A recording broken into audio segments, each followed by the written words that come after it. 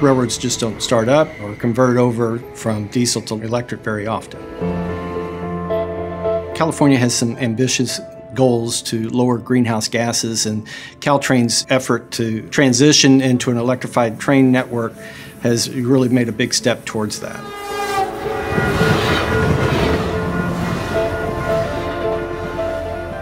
This corridor actually started over 160 years ago.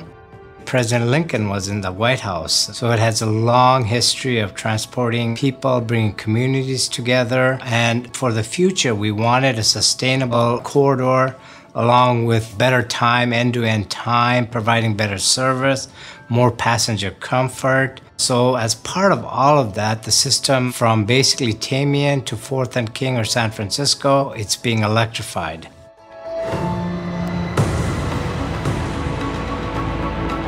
So there won't be running any diesel locomotives any longer between San Jose and San Francisco. The efficiency of these trains, they accelerate faster, they decelerate faster so that they're able to provide an enhanced service that way. They can travel that same distance in a shorter amount of time. It's a state-of-the-art vehicle. It's a much smoother ride. You can feel the difference. It's quieter inside the train as well. You got capacity to do certain things like the bike cars. That was one of the things that everybody was pushing for. You've got the ramps that are set up so that persons that are needing assistance in wheelchairs, so they had that before, it's just a little easier to do today. They have the charging ports underneath every seat. Some of the other features that we've got are CCTV on these things, so we can view from all different locations. There's public Wi-Fi on the trains, so people can stream video or do emails or whatever they want to do. We've got passenger counting systems, we've got passenger information systems that are all state-of-the-art as well. Obviously, one of the biggest benefits is a sustainable system. It is an electric system going from diesel to electric. It is a lot quieter. We have better run times. It is going to bring our community together. They're very excited to start riding the system, going to a baseball game, going to work, taking their kids to a soccer game. Everyday things, but in a much, much better system, and it's sustainable. This system has the same ridership as you would on a lane of Highway 101. High-speed rail will use this corridor in the future. In fact, if this corridor wasn't being electrified, high-speed rail would have no way of getting to downtown San Francisco.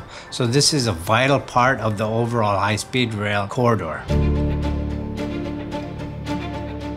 One of the unique things we brought to bear on this project was a shared risk pool where both Caltrain, the owner, and the contractor had a vested interest to jointly manage the project and the risk.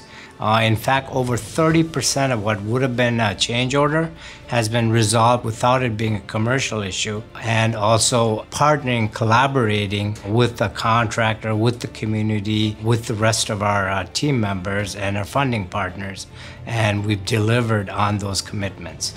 Some of the things that HNTB was able to bring is the fact that we had this past experience. We had lessons learned from these other projects. We knew what worked, what didn't work. We also had ideas about how things needed to be structured to help facilitate this. We really delivered on our commitment to our client, and currently we're scheduled to start revenue service on September 21st of 2024.